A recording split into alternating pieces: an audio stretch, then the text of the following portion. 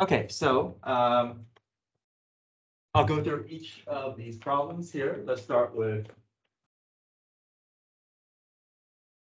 one.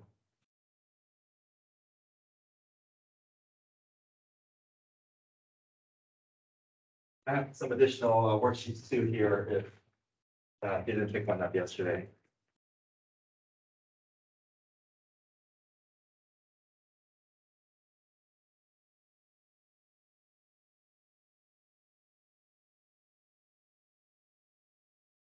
Okay, so the limit as x approaches -8.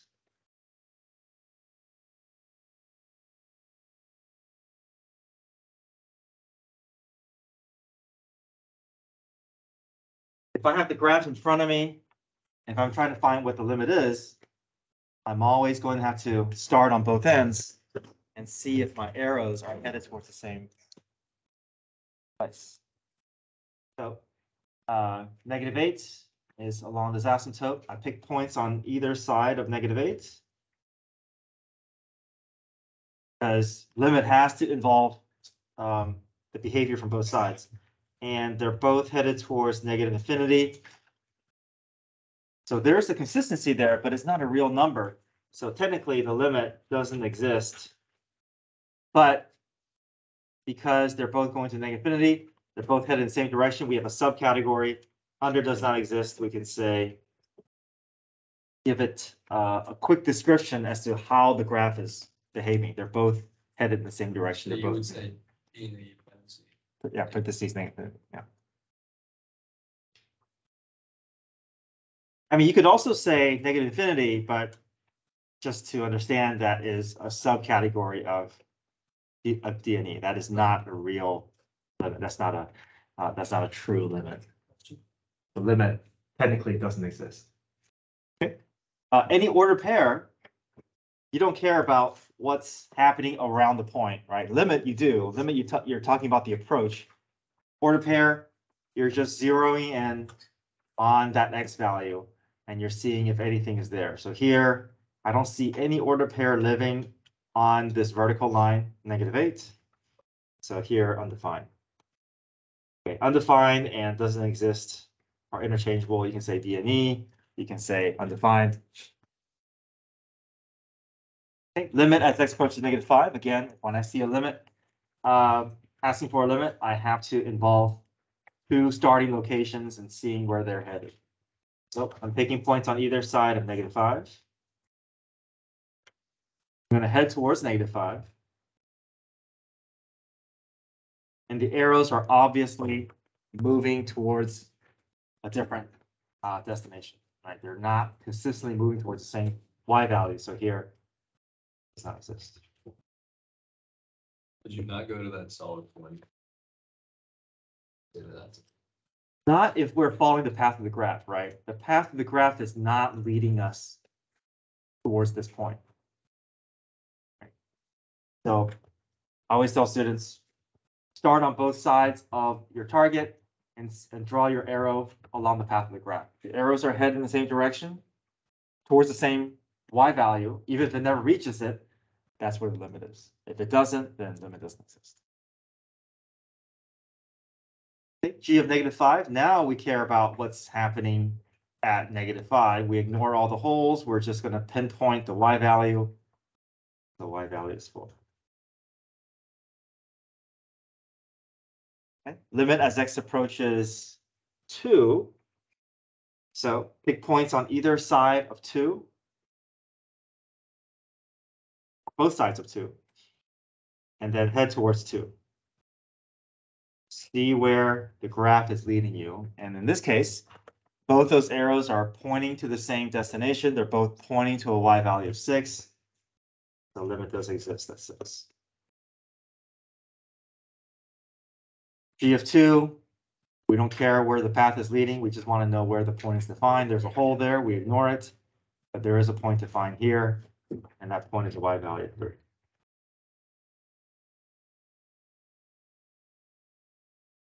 G of 7. Is there a point defined at 7? Yes, there is, because the graph goes right through the ordered pair of 7, 2. So y value of 2. Limit as x approaches 7. So pick points on either side of 7. Head towards 7. And the arrows are moving towards the same location. They're both headed towards a y value of 2.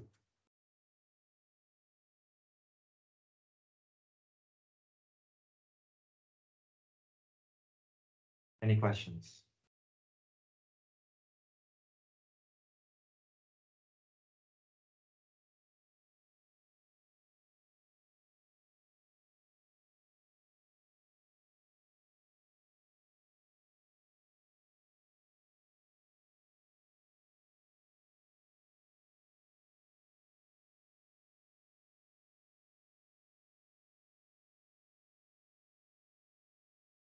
Okay, number 2, sketch a graph. Now on the quiz, I'm going to say sketch a function. Okay. So the key thing here is we want to make sure that whatever we create, that your graph will pass the vertical line test. Okay. Okay, so if a limit exists, that means the graph has to approach the same y value from both sides. So whenever I see a limit exist, I always pinpoint that order pair, but I always put a hole on that order pair, and I'm always extending in both directions slightly. Okay, I don't want to go too far because I don't want to accidentally conflict with another part of the graph, because I don't want a graph that's right below another graph because I need to pass a vertical line test. So at that order pair, I just like to plot a hole. And the reason that I want to plot a hole there is because that point later on could be defined elsewhere, and I don't want to conflict with that. So just put a hole there, extend in both directions, and you'll be safe, and it won't you won't step on what another part of the function is doing. But you want to make sure that you do it this way and not this way. Okay. I see some students do this where they extend and they put arrows. Okay. It seems harmless with those arrows, but if I see arrows, I'm going to follow that arrow. If I follow that arrow, eventually it's going to conflict with another part of the graph. So don't ever do this. Okay. You can start with this, and later on, if you want to extend to another part of the graph to connect, you can do that. All right, so let's find order pair, -5, -4. Just extending in both directions. I'll leave it alone for now, and I'll come back to it if I need to, if I want to clean that up. But that fulfills what part A is asking you to do. Okay, part B. Oh, actually, I should have done this. I've been telling our students to go ahead and do the easy stuff first, right? So plot all the order pairs. Let's get that out of the way. So part C, -2, -8.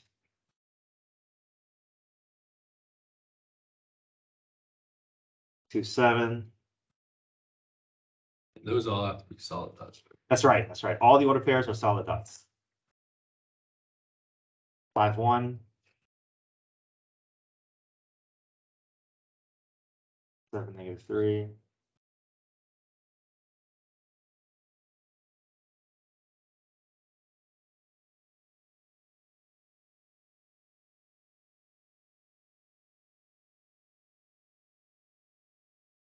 Okay, it's going to go down the line here. G of -5 is undefined, so I'm looking up here all along -5. It's already undefined. That hole is there, so looks like my condition has been reached. Yes. Isn't B telling you that A is a hole? Like, if B wasn't there, A could have just been like a point along the line. That's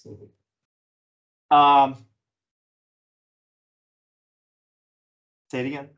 Isn't B telling you that like A or X of -5 is a hole? Because if it didn't say that G of -5 is undefined, it could have just been a point. It could have been a point. That's right. That's right. But that's why whenever I see a limit, I always put a hole there because that's the safer way to go, right? That way, at worst, you'll have to fill in that hole, but you never have to turn around and erase anything, right? So you can always just add to it if you need to, but you never have to remove anything because you have the bare bones there. Yeah, but you're right. If it says g of -5 equals -4, then I will go in and I would fill in that hole, that hole, yeah. Okay, limit as x approaches 2 equals infinity. So I know that this is telling me that I have a vertical asymptote. And if it's infinity, I need both branches to behave in the same way. I need both branches to go up. So I need the graph to look like this. Make sure when you do your branches, your graph headed towards the vertical asymptote, that your arrows are getting closer together, right? We don't want to do this. I see some students doing this where they have the asymptote. You have the arrows pointing up like that. Okay, so that's not the case. You want the arrows to get closer, not further apart. Okay, so at -2.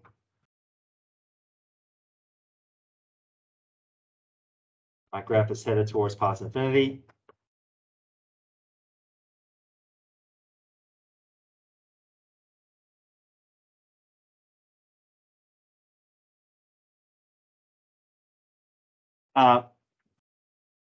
Some students have asked, wait a second, so there's a vertical asymptote here. So why is there a point on that asymptote? The reason why we can do this is because this is a piecewise function. You have different functions that are layered on top of the same graph, right? There's a function, there is no function that will ever do this, where there's an asymptote and then there's a point that lives there, right? So this is one function, and there's another function that's defining this point. But we can still call this overall graph a function because technically the vertical line test has not been has not failed, right? Every point still passed the vertical line test. So that's why you can have these strange things happen, because you're putting different functions and layering it onto the same graph. Okay, part F, limit as x approaches 2 does not exist. So whenever you have a limit that doesn't exist, you have a lot of options in front of you. You can do a couple things. So if a limit doesn't exist, you can either have a graph purposely be disconnected. Right, that's an example of a limit doesn't exist. You could also have a graph that shows a vertical asymptote where the branches are headed in either direction, or the same or different. Or you could just have a graph where there's only a graph on one side and nothing on the other. Right? An endpoint would also be an example of where a limit doesn't exist. So you have options in front of you. Everyone's interpretation is going to be different. So it's very possible everyone has a different thing showing for if a limit doesn't exist. So you have a choice. So I'm just going to choose to have two disconnected graph here. But you could do anything you want, or any of these options.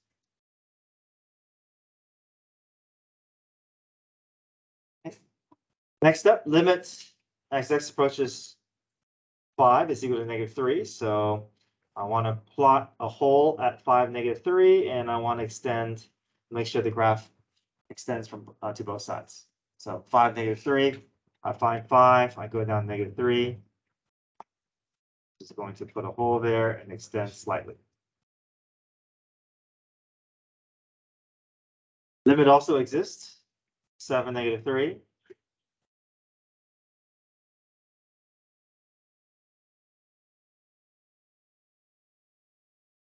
Now I try to put a hole at 7, -3, but what do you see here? Why is there not a hole here?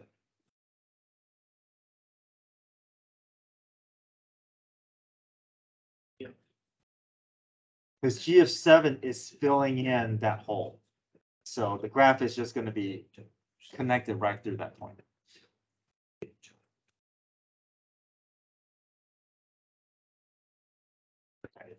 So you could have the graph like this, or you can kind of just clean this up a little bit if you like, just making sure that you're not having any conflict with any parts of the graph. I'm just tying up some loose ends.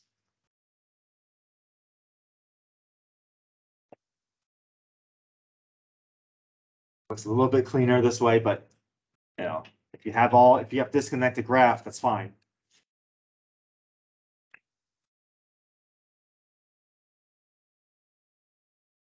As long as every part of your graph has the vertical line test, right? If I drop any vertical line, I'm never hitting more than 1 point.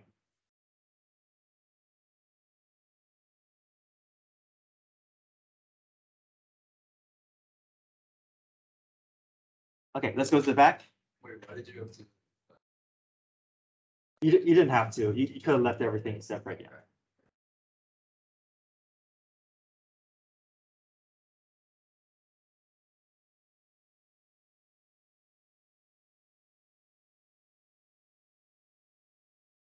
Sorry. Did you go number 6? Oh, this one here. Yeah. Okay. Wait. This one here, right? Okay. Yeah, I'll go through each of them, but yeah, I can start with number 6. So remember, the first thing that we do, regardless of what you think is going to happen with your limit problem, you're always going to insert the x value. Okay. Don't jump into trying to factor, reduce anything until you've confirmed that there's a hole and you need to keep going. So first thing we do is we plug in the 1. Direct substitution. Oh, excuse me, Mr. Giffel. Yeah.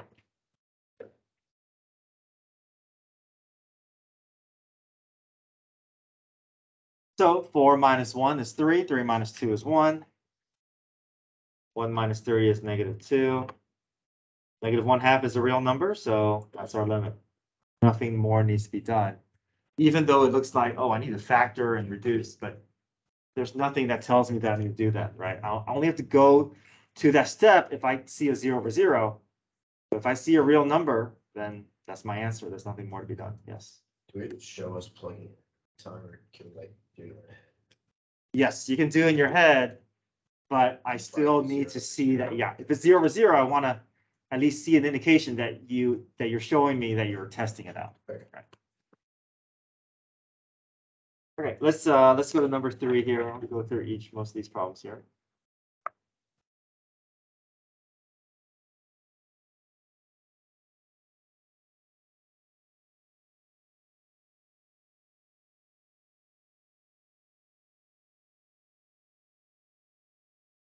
Okay, first things first.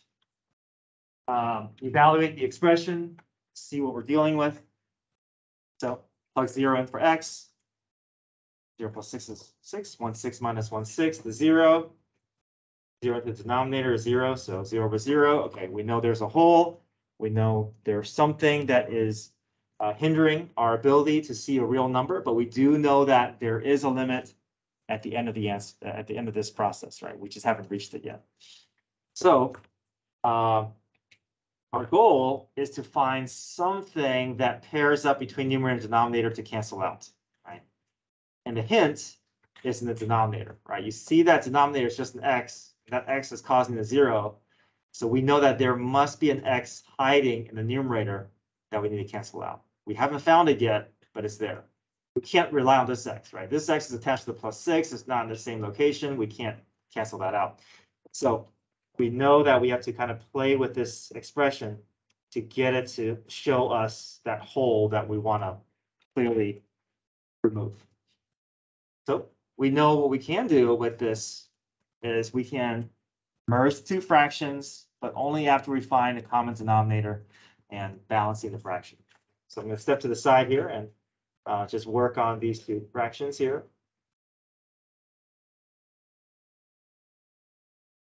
So anytime I want to add or subtract fractions, I have to make sure that my denominators are the same. I need to find common denominator.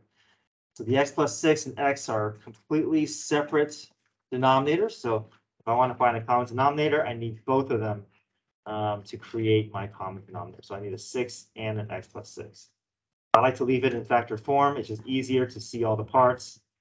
I typically don't like to expand. You kind of lose your ability to see things clearly when things are expanded. Okay, so now that we have our common denominator, we need to balance the numerators within each fraction. So we ask ourselves, what has been added from this old denominator to this new denominator? What's changed? 6. So because I added a 6 to get from here to here, I also need to include a 6 in the numerator. And by adding, I mean really multiplying. So we multiply 1 times 6 is 6. So we have our numerator balance for the first fraction. So we leave that alone and we go to the second fraction. Between this denominator and this denominator, what has been added has been the x plus 6. So that is indicating to us what we need to do to the numerator to keep that balance of our fraction.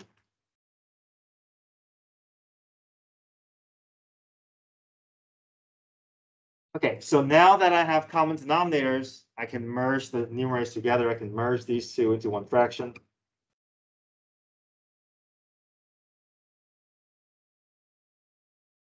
So I'm going to distribute the negative through, so I can just drop the parentheses.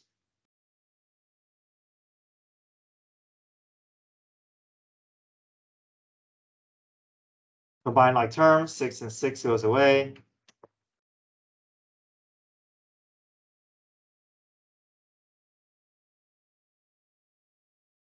So now we have an updated, cleaner version of the numerator we started with.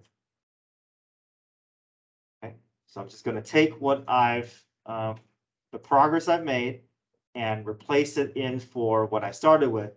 And let's see if that helps us move to our next step.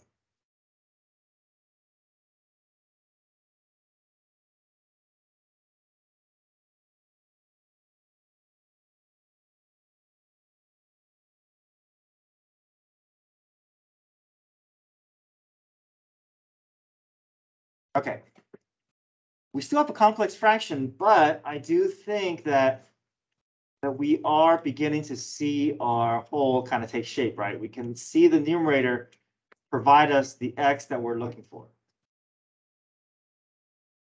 But it's still a complex fraction. So to convince ourselves that these are the ones that we want to pair up and reduce, let's see if we can collapse this fraction into something a little bit cleaner. So we can always move a denominator term to the numerator or vice versa if I keep change flip, right? If I multiply by the reciprocal. So I can move this x up to the top, multiply by the reciprocal, which is 1 over x. That allows me to kind of move that x out of the way. And now that everything is at the same level, if you want, you can just put it all under one fraction and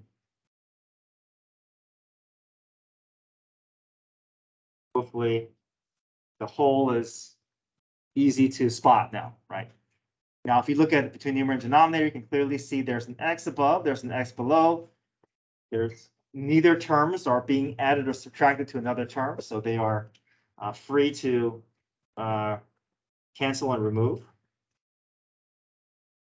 So now that we've removed the whole, which was causing that 0 over 0, we should be able to re-evaluate and get down to a real number, right? Because we know that there's a real number waiting for us. We've removed the obstacle, and we should be able to get to our limit. Now, what's left up top? A -1, right? -1. And even if that negative wasn't there, right? If everything cancels out, you still want to make sure you put a 1 there, right? Not a 0. Still have a 1 left over.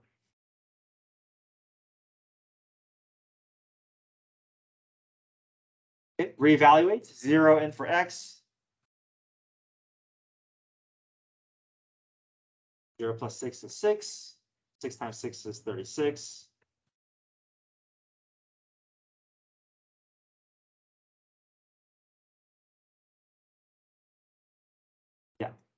Over 10.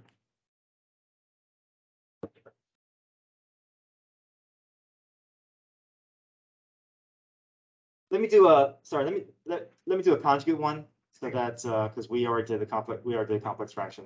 Let me do number 5 first, okay?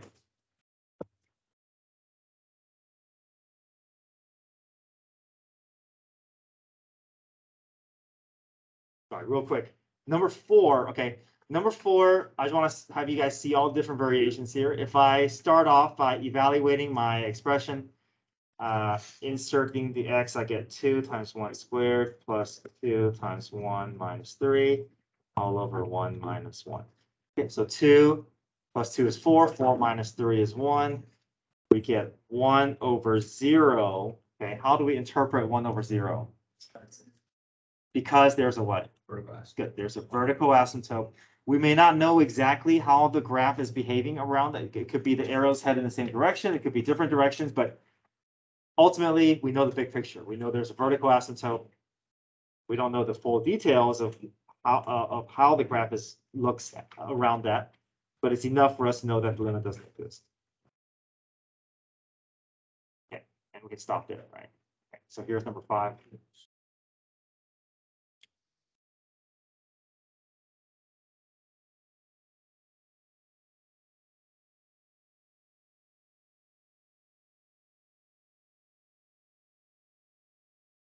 Okay, so first things first, evaluate the expression, see what we're dealing with. Insert 5 in for x. 5 plus 11 is 16. 16 square roots is 4. So 4 minus 4 is 0. 0 over 0. Good. Okay, so we know there's a hole. We have to find a way to find that matching pair between numerator and denominator and cancel out and reevaluate. So the big hint is this denominator, right? X minus 5, basically, we want the numerator to show us an x minus 5 so that we can cancel out. X minus 5 is the only thing in the denominator, so we know that has to cancel out, and that is informing us what we expect and want to see in the numerator. But right now, the numerator is not giving us something that is easy to spot, right? It's stuck in this radical form. So what if we can find a way to get rid of the radical? Then hopefully the numerator will show us something that is easier to pair up with. So the strategy here is we want to multiply by the conjugate. The conjugate method has a way of removing and undoing this radical and placing it elsewhere. So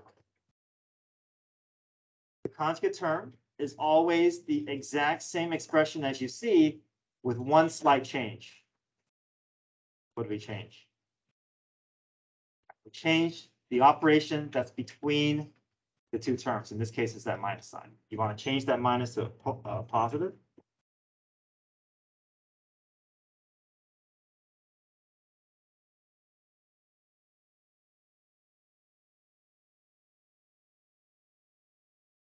So we want to FOIL out the numerator in the hopes that the radical will go away and hopefully show us something that is more similar to this x minus 5. Okay, so I'm going to FOIL out the numerator.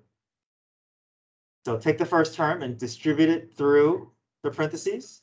So 4 times 4 is 16. 4 times square roots. Okay, so we're done with the first term distributing. So now let's work on the second term distributing through the parentheses. Negative square root times 4.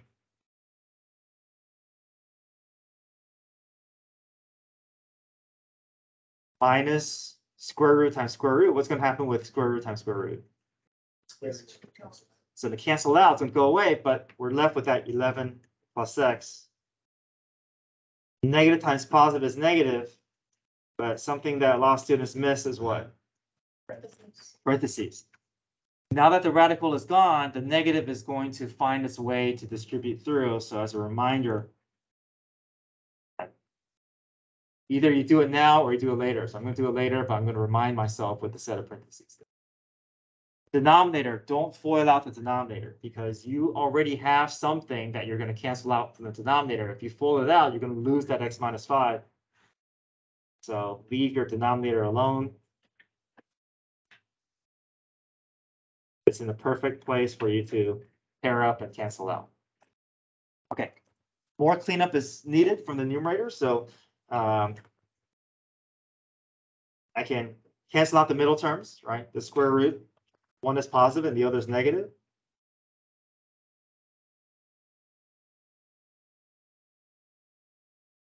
I'll go ahead and clean up the numerator a bit more. I'll distribute the negative through.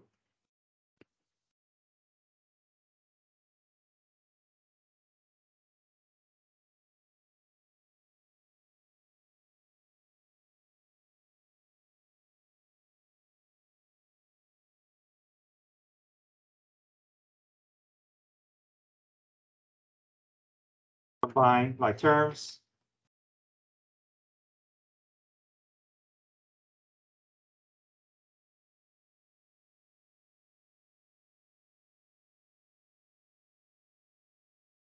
So things are getting closer. 5 minus x and x minus 5. We know that they are related. They're not quite matching up perfectly yet, but we see that both of these terms are just off by a -1. So if I can factor a -1 from one of them, let me just do it from the top.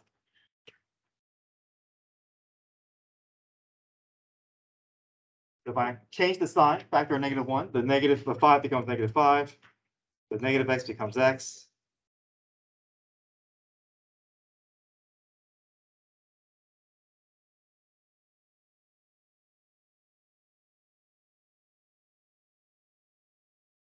X minus 5 and -5 plus x. Now, these look, they're different in different order, but they're the same, right? The x's are positive, 5's are negative. Remove. The whole has been removed. We know that we can reevaluate and we should be able to get down to a real number. So replace 5 in for any remaining x's.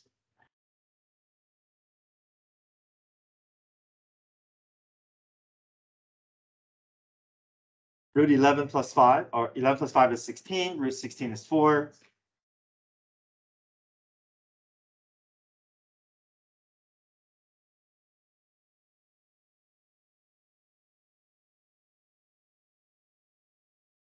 Questions here?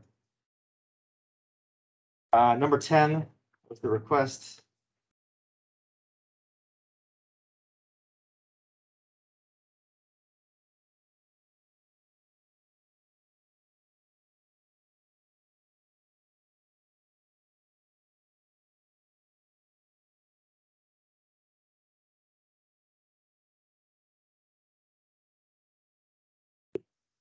First things first, replace 2 in for all the x's. 2 over 2 is 1, 1 minus 1 is 0, 2 minus 2 is 0. Okay, we know there's a hole, but we know that it's going to have to be the numerator that we try to clean up. So let's see if we can get a common denominator to show up.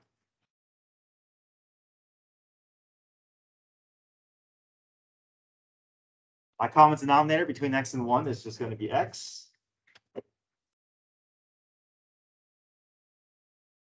Balance the fractions. Here, no balance is needed because my denominator doesn't change.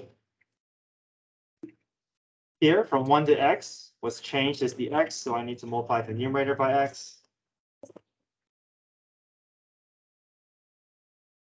Merge it into the same fraction. No like terms in the numerator, so the best we can do is to leave it as 2 minus x over x. So I'll take my old expression and replace it with my updated one.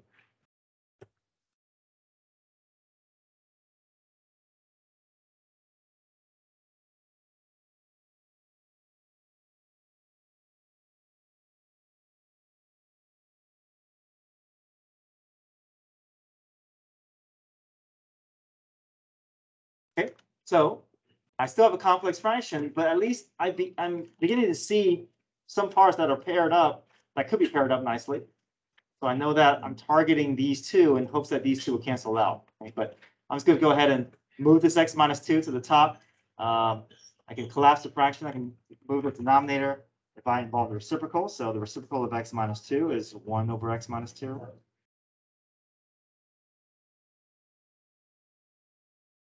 So move the x minus 2. I'll get that out of the way.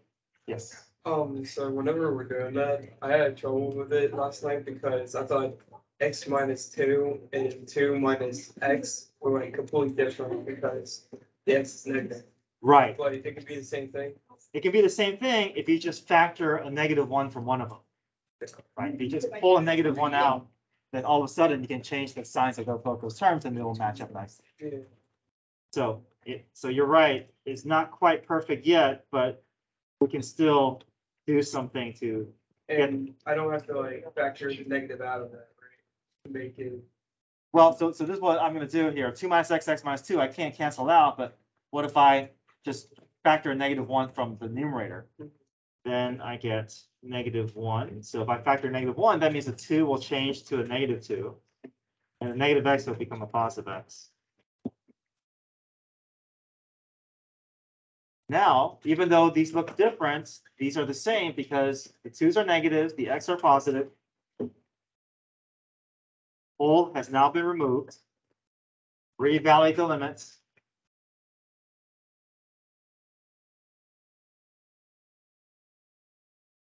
And I get -1/2. That's a real number. You have to have the same third. That's right. You have to have matching pairs. If you ever see 0 over 0, you know there's a matching pair waiting for you to remove.